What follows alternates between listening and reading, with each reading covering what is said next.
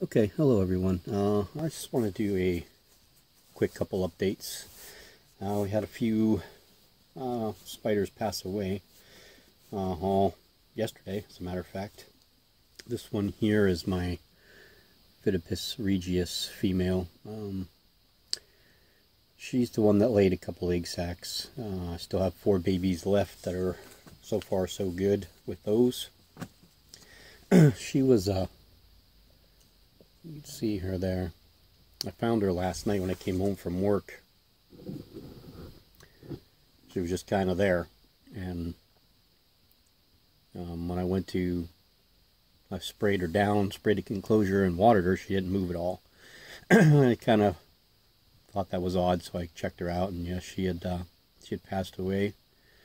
I also lost a Phidippus oryx jumping spider, which was an older male. We found not too long ago in the house, and one of the baby Psalmopoeus cambridgei slings didn't make it through its molt. I found that one last night. I thought the molt was clear because I could see the molt on the outside of its little burrow, but when I lifted the molt, the tarantula was still attached and it was all curled up and dry. So I'm assuming it tried to molt a couple days ago. I haven't checked on the babies in a few days, so I would say any time from Monday till yesterday.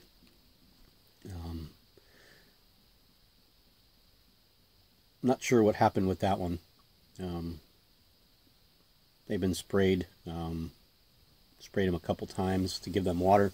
I can't keep, for some odd reason, I put Legos in there for water dishes and they just keep spilling them so the water doesn't stay.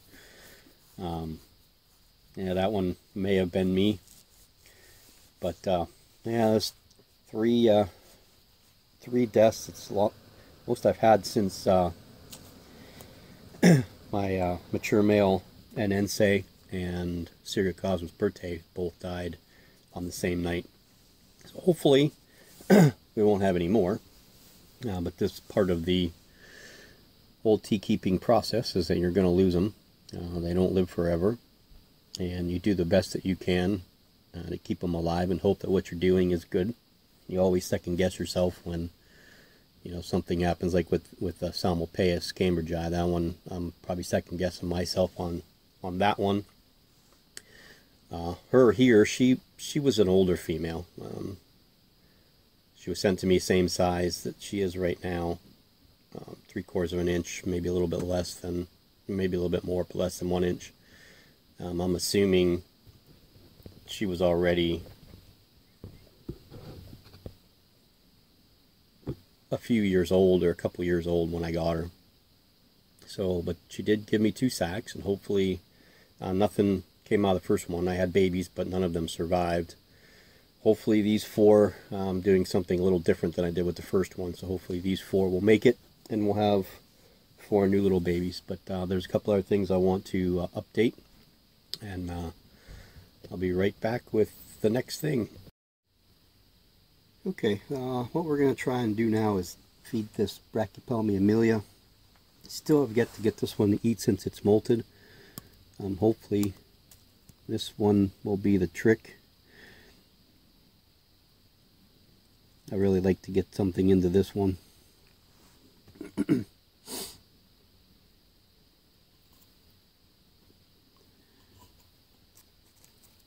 the leaf out.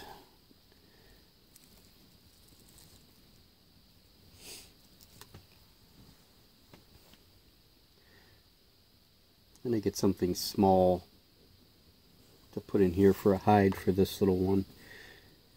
It used to use that log over there, but it's gotten a little bit bigger. It doesn't really dig stuff underneath anymore.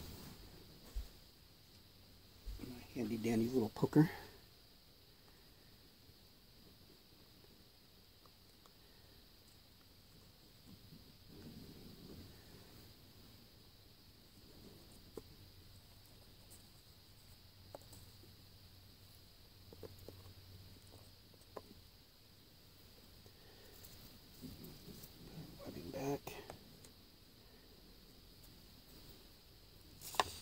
less disturbing I'm doing her. Probably won't get her to eat any quicker, but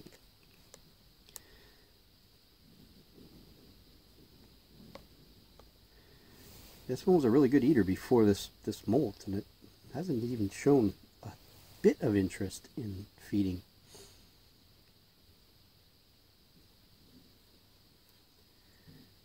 It always concerns me when, you know, after a molt like that, they don't show interest. Not that it's not uncommon. I haven't really gone through it a lot. Usually, you know, within a week or two, smaller ones are ready to eat. Within a couple weeks to 3 weeks, the bigger ones are ready to eat. I'm really shocked that this one hasn't tried to take anything yet.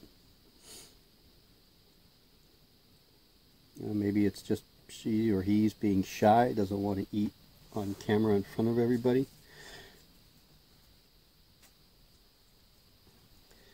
So we're going to go ahead. Oh, there we go.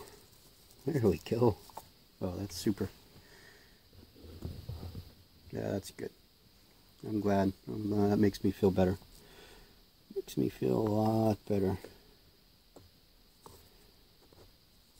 That used to be buried, so that she had a little place, a little cave to go under. But we'll get her. We'll let her eat. Her. Let them eat. And then this weekend, I'll get something in there for it to hide in.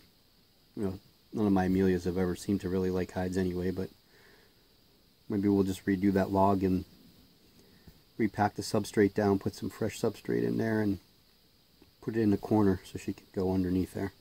Okay, so we did get the Brachypelma Amelia fed, yay, and we'll move on to the next thing. So the next little update I want to do is I got a frog. This is a Pac-Man frog, and I got it kind of to help keep the roach population and my colonies down a little bit. I know that they're pretty voracious eaters. This is my first time trying with a Pac-Man frog. We've had, of course, regular old American frogs that we've caught or, you know, found around here that we nursed back to health and released, but never had one that we kept as a pet. So we're gonna try. I'm gonna try and feed it. I'm not really quite sure that it'll be willing and ready.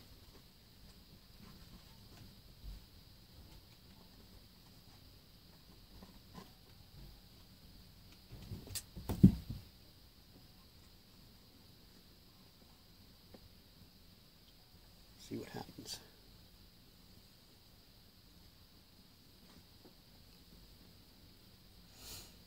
It's still kind of acclimating, so I'm not really quite sure if it's going to be ready to eat or not. I know it'll be pretty interestingly cool when they do.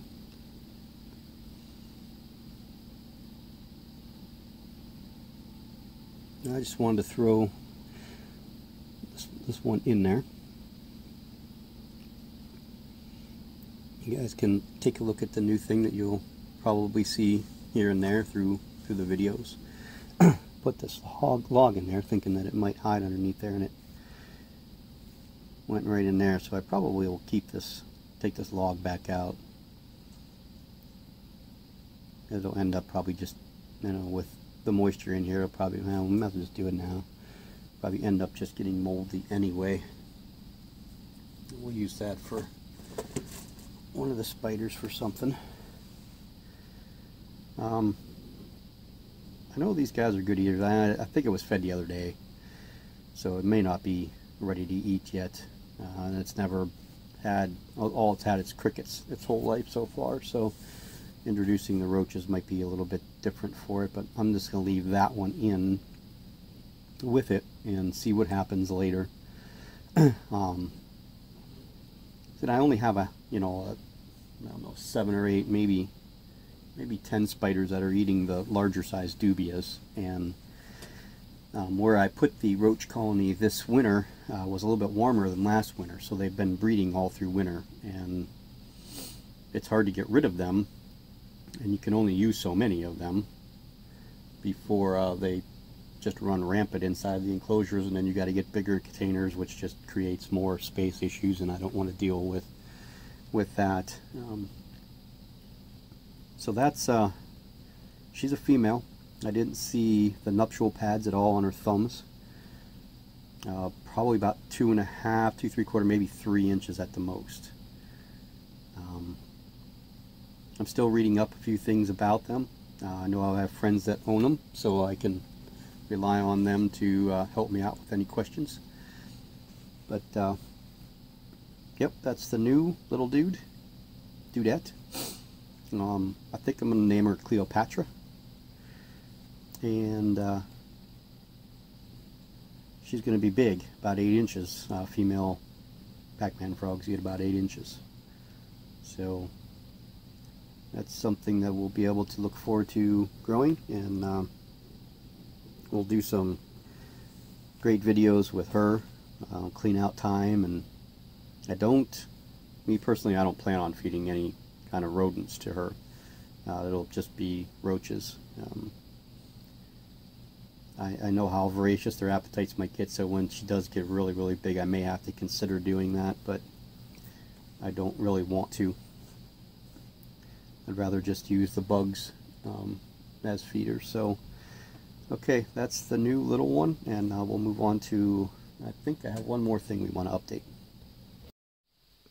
Okay, everyone, since I was looking around, noticed that my Psalmopoeus pulcher female was out, and she's looking a little skinny, so I thought I'd try to, never tongue fed her before.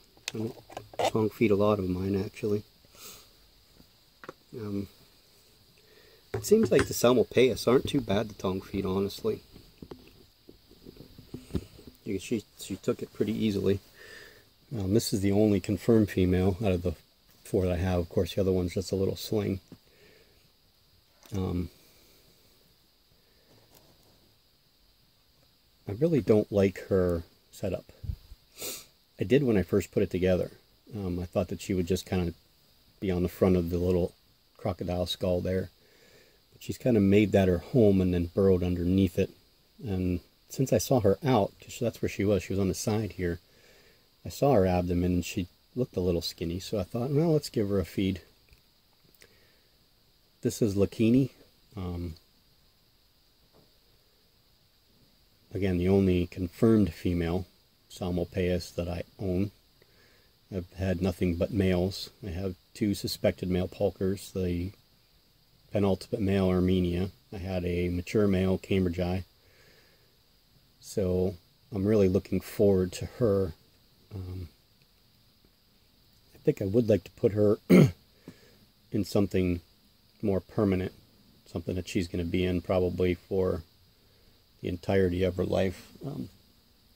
But with my space confinement, I thought about, they have like football helmet display cases, or football, except not helmet, I use the helmet, but the football display cases. And they have another larger one. I can't remember what it is, but I think the football container one might be tall enough to build the do-it-yourself hinged front lid with those. I'm going to attempt it with something smaller for my Avicularia versicolor and maybe Avicularia urinensis. The pulchers are my favorites. I think you've all heard that. I think I've said it a few times, but the pulchers are my favorites. It's not what really got me into it. You know, the Smithy really kind of, now Hal Mori, really got me hooked. When I saw those, I just wanted a ton of them. But when I got my pulcher in with my Armenia in November of 2015, as this one, well, not this one, but as Salem, my bigger one, the male, as he started growing, I just fell in love with their legs and their colors, and you know how gentle he was and how open and out they are a lot. You know, with the Armenias, they're strikingly black with those orange chevrons, but you don't see them as much. That's kind of what drew me to the pulchers a little bit more. So I'm anxious to see her grow, even though mature male pulkers are just gorgeous. And Salem's really a nice looking spider. But I'm going to actually, it looks like my unconfirmed male, Thorin, looks like he's ready to have a meal, and he needs to have a new home.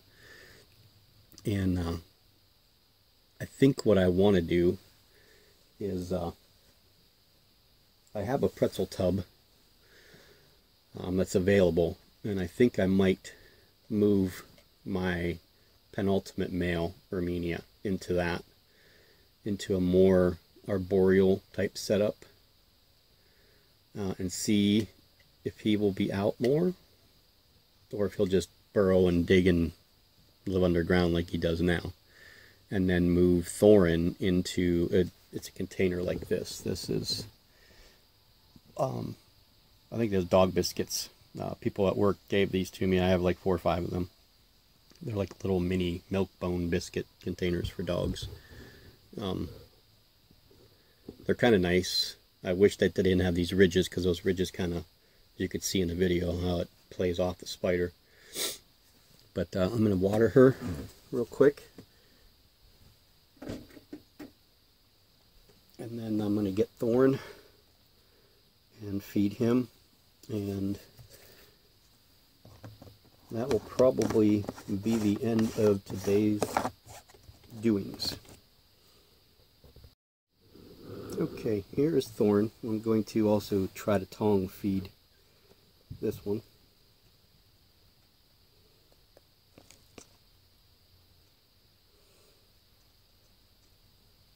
Okay, little one, let go.